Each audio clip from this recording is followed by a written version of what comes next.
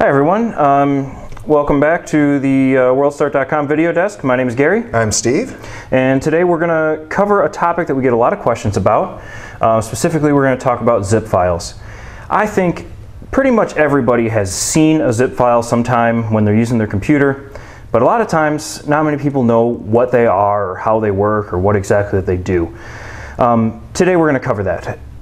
Most importantly, it's important to understand what a zip file is. A zip file is a container, pretty much. You put other files like pictures or documents inside of them. It compresses them, makes them all into one file, makes it so you can then transfer all of those files together, whether it be through an email or a flash drive or something, where they take up less space and they're easier to transport.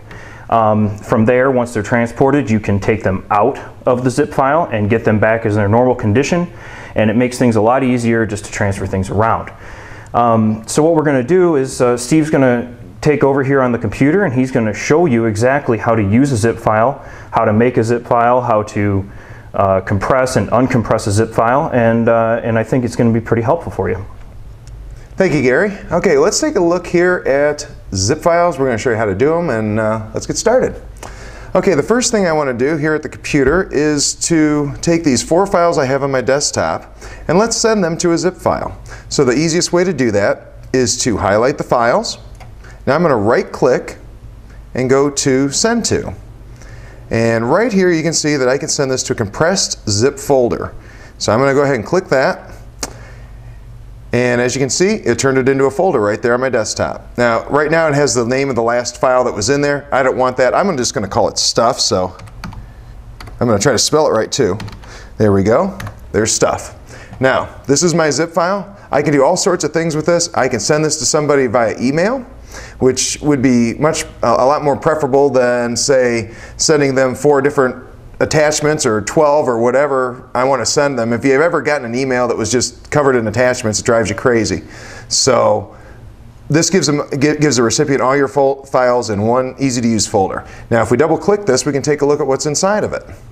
Now at this point these files are still compressed inside of it, but we are just viewing the archive. Now I can double click any one of these files and it'll bring up a picture. It'll show me what's in there. I can't really do anything with it at this point.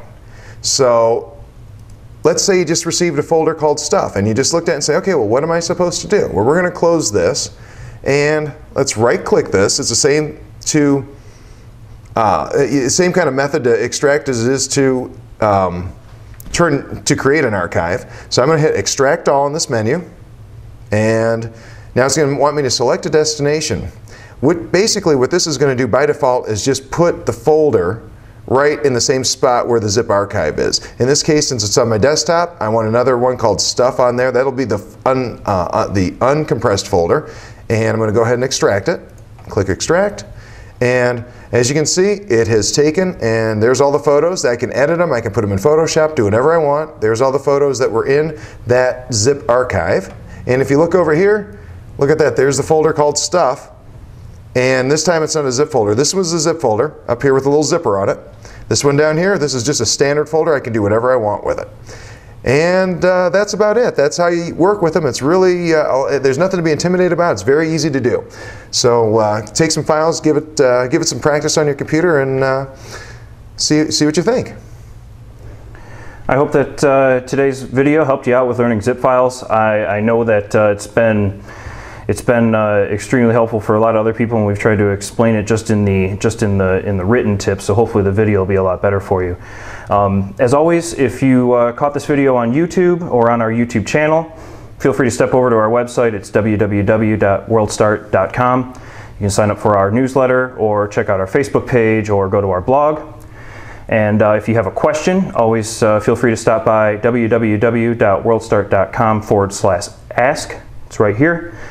And ask your question. We try to answer all the questions that we can, and even make videos for some of them. Thanks a lot, and thanks for stopping by, and have a great day.